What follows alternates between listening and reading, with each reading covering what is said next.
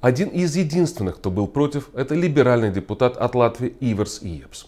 Он посмотрел видео про женщину с раком и про женщину на носилках, и все происходящее назвал кремлевской пропагандой и нарративом. This is a very basic language requirement, which, well, also shows the intention of a particular person to be part of Latvian society. Of course, well, all those talks about mass deportations and so on and so forth, I think that this is clearly a narrative which is constantly misused by the Russian propaganda channels, and of course, thus used also as a part of Russia's interference efforts in the democratic processes of the European Union, and that's it. And Renew, yes, our petty team, Ivars, is on the line that we need to keep it open, which makes a majority and petition remains open. Thank you very much.